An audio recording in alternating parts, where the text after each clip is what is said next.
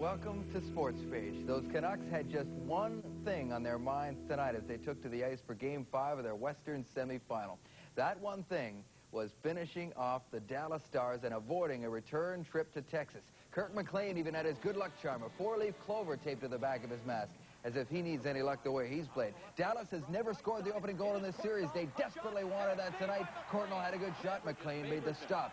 So far, it's been the Canucks who've been the masters of the quick start, and they had a great chance here. Nathan Lafayette right out in front looking for his first playoff goal. They almost got it there, but there's Jelena back up front for Nathan Lafayette. There's his first goal. Canucks strike first again, 1-0.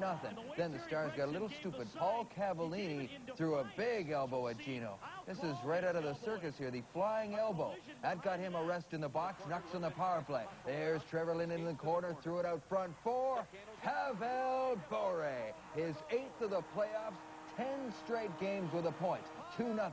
The Stars had 12 shots in the first, but they didn't get one by McLean until late in the period on the power play. Courtnall to Modano, the quick hands, and it's in. Just his second point of the series, but that made it 2-1. Second period, here they come again. Jeff Courtnall on a 3-on-1. He's got a winger wide, the pass to Murray Craven, and he buried it.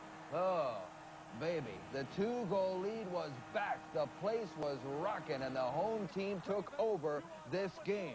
Third period, and now it was pretty well up to McLean. Just hang on to the lead. Actually, there's Pavel with a chance. It stayed 3-1 after 2. Here's the third period. It was up to McLean to hold this lead, but just like every other challenge he's faced in these playoffs, he beat him. Nice stop of Gagne there. Then it was Modano in the slot.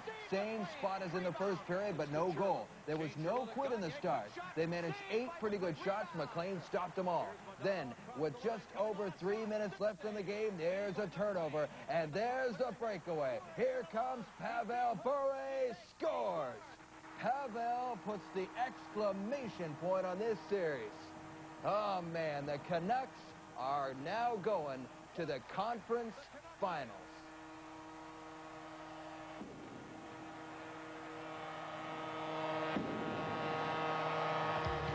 And what else can you say? They looked great.